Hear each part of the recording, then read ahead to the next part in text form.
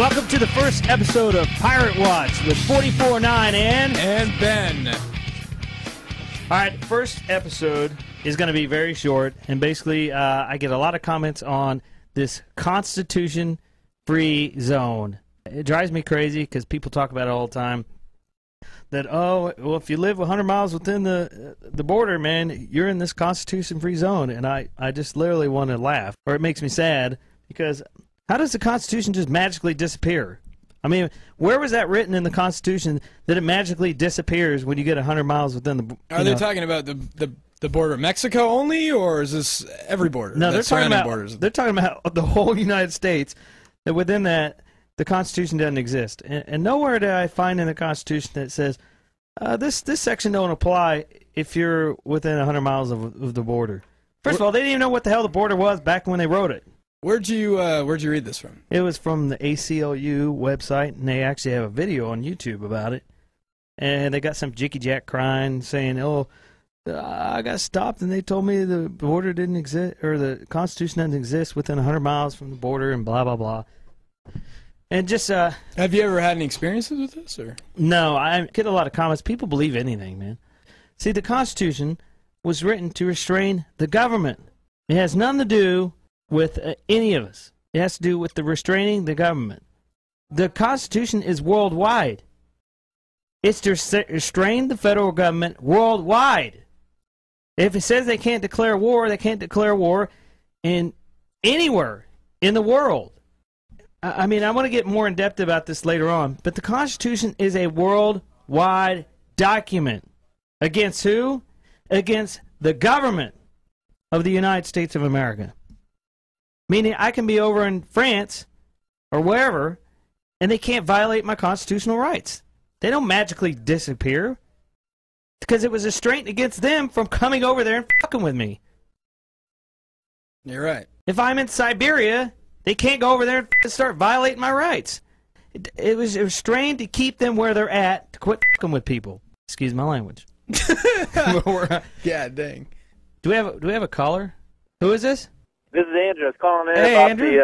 the The Constitution-free zone? Do you agree with it? Hell no, man. That's messed up. What the hell do they think they're doing? See them all these checkpoints out throughout Arizona. Let me ask you, Andrew. Have you heard anything about the story of Pastor Steve Anderson of Tempe, Arizona? Did you hear anything about that story? Have you seen the video on YouTube? Yeah, I saw a video on there, but what happened? I mean, it looks like they beat him up pretty good. Well, they completely violated his Fourth and Fifth Amendment rights. Is he suing them? I mean, is there any recourse? It doesn't for us matter. as I mean, citizens? there's a lawsuit going on, and who knows what'll happen. But it's not the they point. consider it as a cost of doing business. That's the problem. Is that they wrote it into their insurance policies. That they go, well, there is going to be a level of this, and basically they put it in their insurance policy. And do you see any less of that behavior? No, it still goes on because they go, Right. well, that's just the cost of doing business. We're gonna have to pay out a couple of them. But, I mean, are they going to fire these jerks that beat him up, or are they going to give him promotions? I mean, what's going on As here? far Is as this I'm- not Germany, or As far as I'm aware of, nobody's been fired. so do you think? Are you in agreement with these people? Do you think the Constitution just magically disappears when you get 100 miles within the border? no. The Constitution already disappeared, whether we're 100 miles or 1,000 miles from the border. They don't use it anymore. No, bullshit. It's all in your mind. It's perception. Yeah, Perception is everything. The problem is our government's been hijacked. We don't even have a government. That's why they say it doesn't even exist. I mean, that's why they say they can do whatever they want, because they say we got no rights. Andrew, it is all perception, though. Don't you understand? Is that if you believe that the Constitution exists, it does. If enough people believe it, that's like you believe you have freedom. You're running around thinking you're free. Free-range chicken. You're running around, oh, I'm free as fuck. When really you're not, but it's the perception that you're free. So if we believe we're free, if we believe in the Constitution, enough people do, then it does exist. It's like, are you going to tell a Christian that Jesus didn't live? Or what didn't walk the earth? And didn't die for your sins? Good luck. And these guys that come in there, they're committing treason, really, when they say that your rights don't exist. Yeah, treason against the law that they supposedly swore an oath to protect. Exactly. But of course, I guess they're just enforcing the law of man and not the law of the Declaration is right. You know, our rights come from our Creator, which is God.